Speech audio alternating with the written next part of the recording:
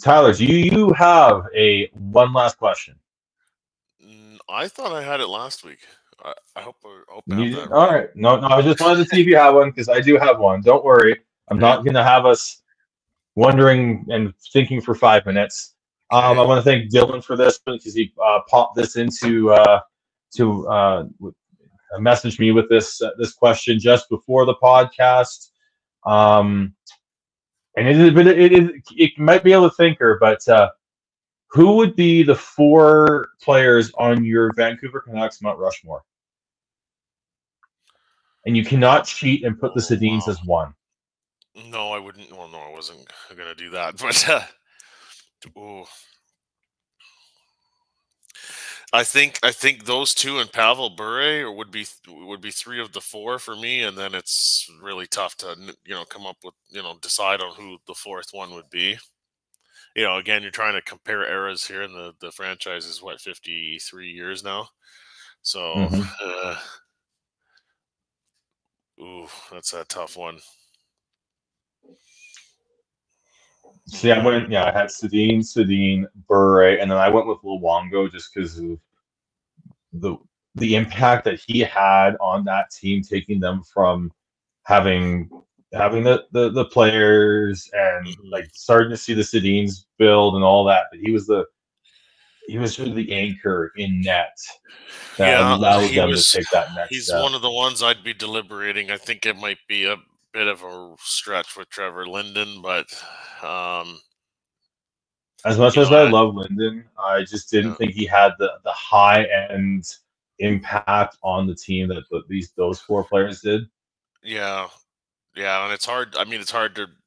I just don't know enough about the 1970s Canucks and the team that went to the final in 1982. It's hard to pick somebody out from that era.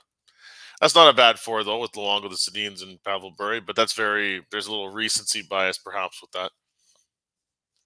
Yeah, I just don't like. You look at the 82 run, and that was very much a Cinderella run. It's not like they had any sustained success there. Bure's arguably had the most impact, like commercially, and just excitement wise for the franchise.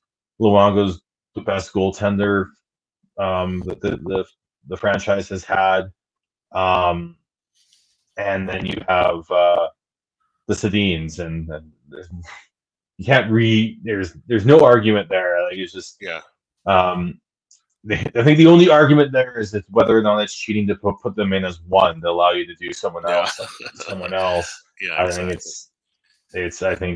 I think that it is. So I think you have to make that choice of they take up 2 spots and you're just picking the other 2.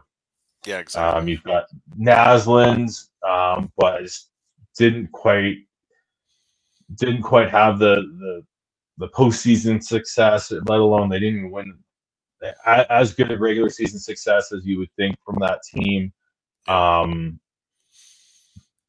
Other than that, there's no one else I think comes close other than like maybe Smeal, but yeah.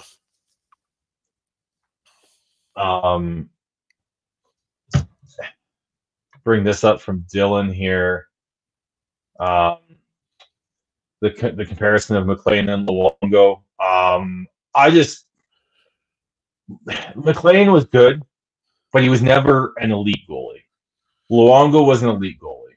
Yeah. Luongo was robbed of hardware that he never got.